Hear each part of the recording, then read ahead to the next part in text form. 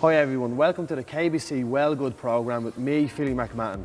I'm going to take you through some functional training that's going to work your whole body from your fingers to your toes.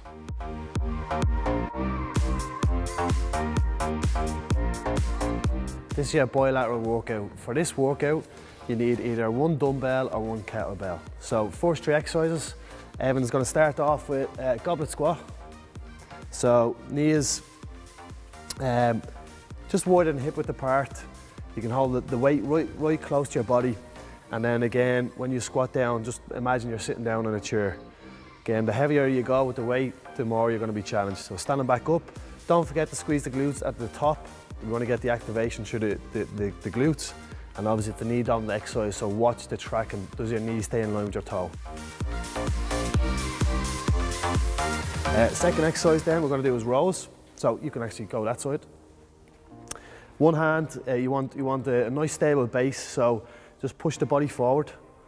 Now the trick with this one is, what we don't want to see is this shoulder dropping like you can see in Evan's case. So we want to keep them shoulders in line, and you want to imagine that you're actually sawing something, okay? So elbow into the rib. You can do this one, or you can do a different variation with the elbow going out to the side. You'll hit more top of the shoulders, whereas if you could do the one coming into the ribs, you'll be working more your lats, okay? So the next exercise we're going to do is a press up. So Evan, you're just trying to drop the kettlebell down onto your hands. So try your best to do a full body press up.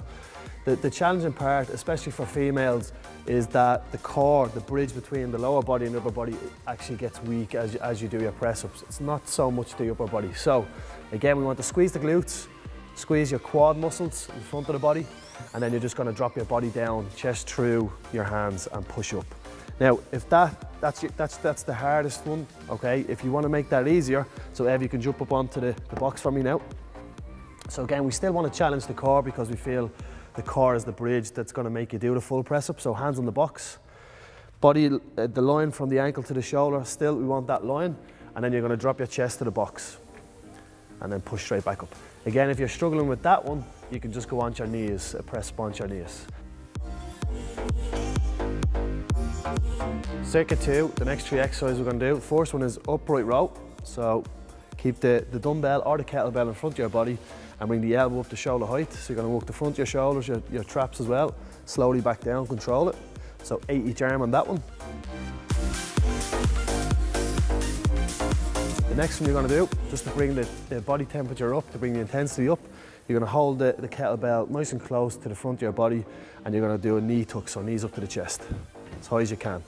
You're going to do 8 of them. The last one you're going to do, you're going to be on the floor for this one.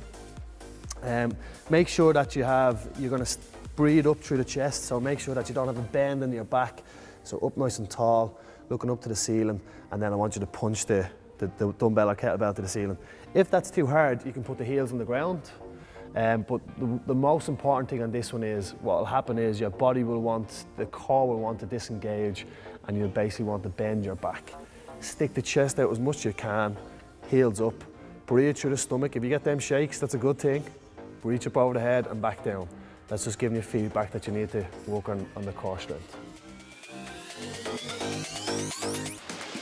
So for circuit 3, we're going to go after the core more. So if you want to take a seat there.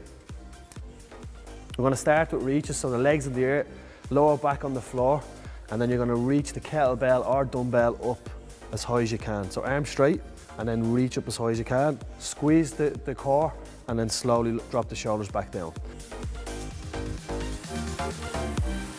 So next exercise we're going to do is the Olympic row. It looks very easy, but it's actually quite tough.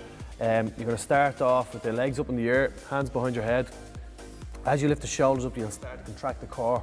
You're going to try roll over on your belly. Don't let your knees or your elbows compensate or use you to roll over, and then you're going to roll back over. So squeeze the stomach. Here's the hard part, coming straight back over. Squeeze, keep the hands up, yeah, and very good.